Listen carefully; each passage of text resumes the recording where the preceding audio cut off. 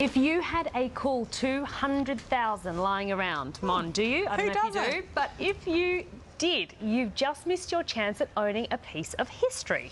Liz Taylor's first wedding gown has gone under the hammer at Christie's auction house in London.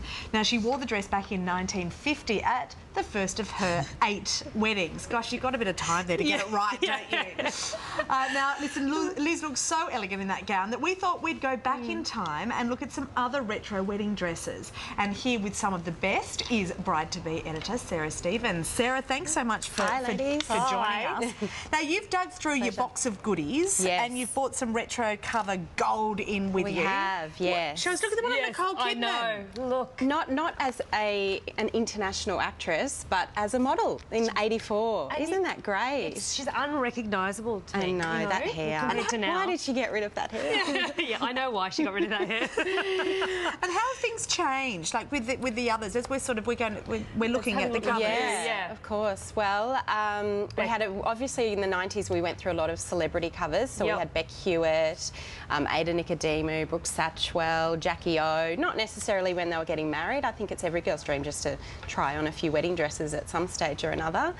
And of course, I mean, we've been around since 1968. So some of the first covers, particularly, I mean, I love some of the articles in them. Now you've got him, How to Keep Him. I think that's still relevant. Once you've got a bridal magazine, I'm a bit worried that you're still reading articles like that. But anyway, maybe.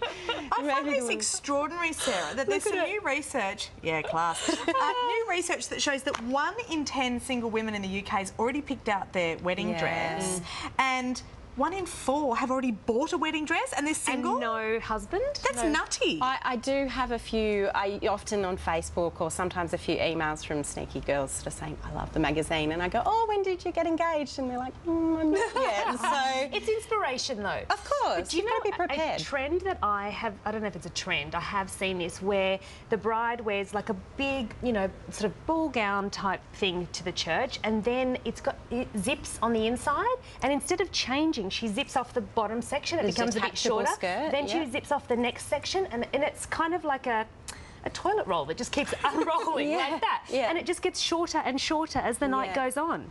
And then how short is it by the time they leave? By the time they leave, it's like a mini skirt. Yeah. It's really sort of throws back to some of those 1950s, 60s trends where people had 2 dresses. You know, they'd have their going away dress because they would literally leave the reception for the honeymoon. So. And we know there's another trend of trashing your dress. Now, my dress was trashed, but not intentionally, you know, just because I was having a really good time.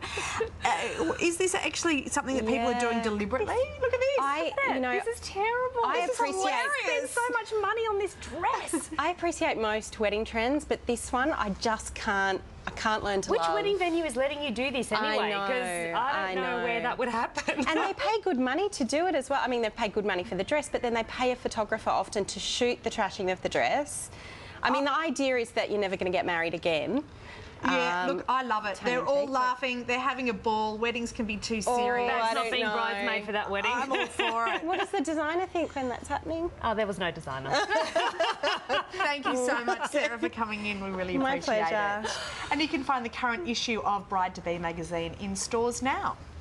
Still to come, our weekly TV trivia quiz, because we did so